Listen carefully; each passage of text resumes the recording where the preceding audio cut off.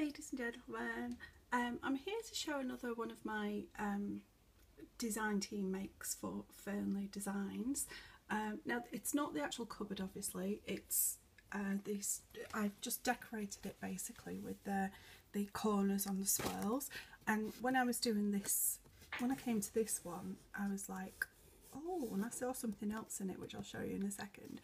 But anyway, what I've done is this cabinet is has been designed by my friend Mandy, and I will put the link below for the tutorial for this, because it is absolutely brilliant and I love it. But I used try and find it. It's here somewhere. Okay, I'm not going to be able to find it because I don't know where it is. It's a rusty, it's like a rusty colour, a rusty hinge colour thing, but it was a dabber, and it's definitely in there somewhere. And that's what I've used on all of these. I painted them first with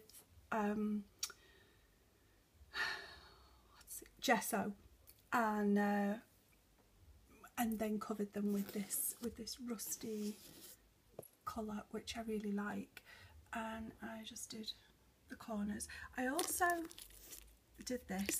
This was just a little oval, and I punched a hole in it using my crocodile, and then I pounced it with some silver of the dabber ink sort of thing, and then, oh sorry, I've lost it, and then I just used some rub and buff on it to try and make it look a little bit more aged. And this is also one of the keys from FERNLI Designs, which is stunning, isn't it? It's gorgeous, isn't it? And again, I did it all in that same rusty nail colour or whatever it is.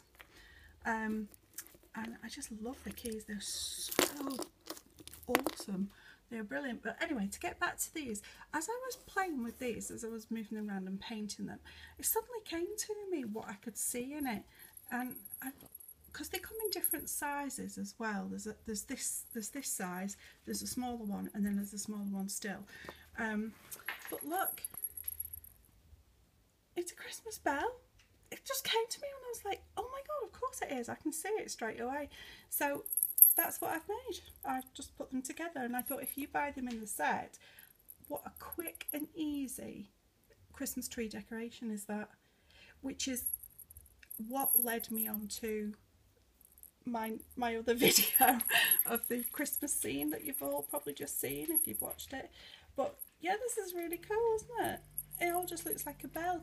It doesn't work with all the corners because some of the other flourishes are a completely different shape, but it is just that shape there that made me think of the bell. And then all I did was put some of the silver string on the back, on this piece here, on the underneath bit there, and then glued it down, and then glued another one of these on the top of it, and then did the same on the other sides. And I'm really pleased with that. So I may be ordering some of these, the bigger ones, because I think they would make really great Christmas tree decorations as gifts for somebody. So there you go. So there's my little design team make, and if you haven't seen my other video for that one, see, it was that bell that got me into making this, and I'm really pleased with it. So anyway, if you haven't seen it, please go along and have a look. I would really love to know what you think about it, and thank you very much for watching. Bye.